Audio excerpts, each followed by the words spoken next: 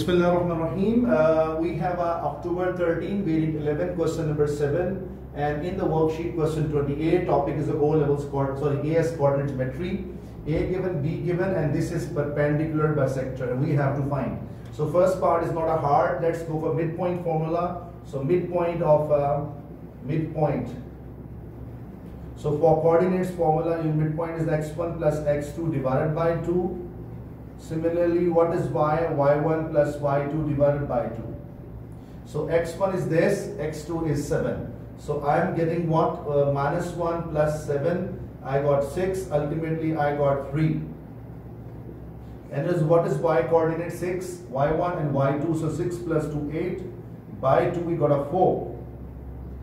So midpoint coordinates is 3, 4. Okay, now I got it, and I need gradient of AB. So what is the gradient of AB? So gradient of AB. So let's start from here. y2 minus y1 over x2 minus x1.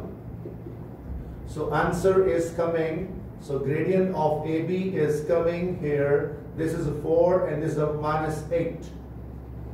So I am getting gradient of AB is equal to minus half. Okay, minus half.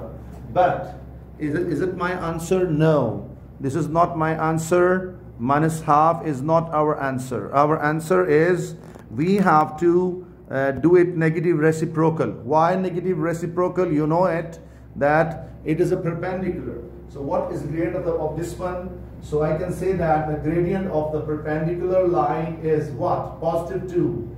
So I will use this M coordinate and I will use this coordinate to find equation of perpendicular bisector. So I'm writing here equation of perpendicular bisector.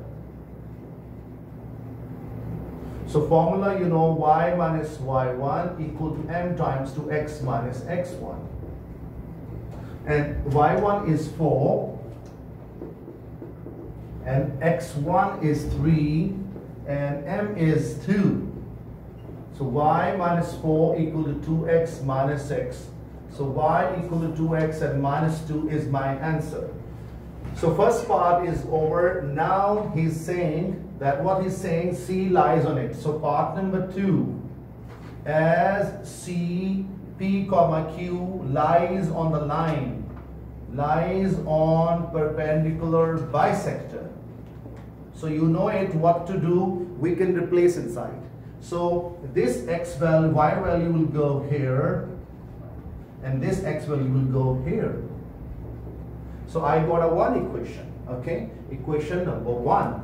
And now I can go for distance of OC. So O is here, C is here. So let's as OC distance. So what is OC distance formula? So this is 0, 0. And we know it. So what is formula? y2 minus y1 whole square, x2 minus x1 whole square. So this comes q square plus p square root, and here I'm writing 2 because the distance of OC is given 2. So I have to square both sides. When I squared here, I got 4. So q square plus p square, equation number 2. And now I have to solve them simultaneously. So let's start. We have 2 equations. One in linear because power 1, linear. This is non-linear because power 2. So from linear, this is this linear and this non-linear. So this q value I will going to replace here. So I'm saying that put q value in equation 2. In equation 2. So 4 is equals to q square means 2p minus 2 whole square plus p square.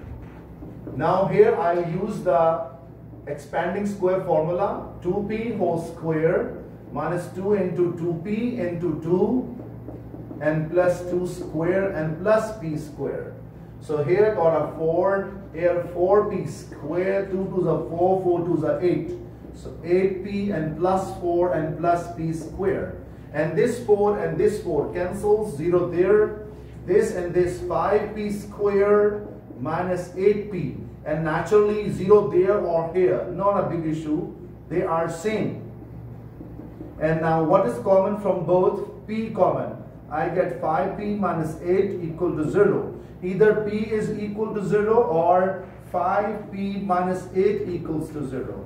I got p0 and p becomes 8 goes there and 5 divides. So I got two answers, p0 and 8, and if I put both values there, for example, this 0 comes here, it's 0, so q becomes minus 2. And I put 8 by 5 here. Let's see what happens. 2 times 2, 8 by 5, it becomes 16 by 5 minus 2. So I think this is coming 14. So minus 14 by 5. So yes, we got a 6 by 5, Q here, 6 by 5. So we got a two pairs. One pair is here and second pair is here. So we got two pairs, and let me check. And what is the question we have? He said to find coordinates of the possible positions of C. It means we got two positions of C. So one position of C, so one C coordinate could be 0 and minus 2, and one possible could be 8 by 5 and 6 by 5. So Alhamdulillah Rabbil Alameen, we got two possible answers, and that's it, and idea is over.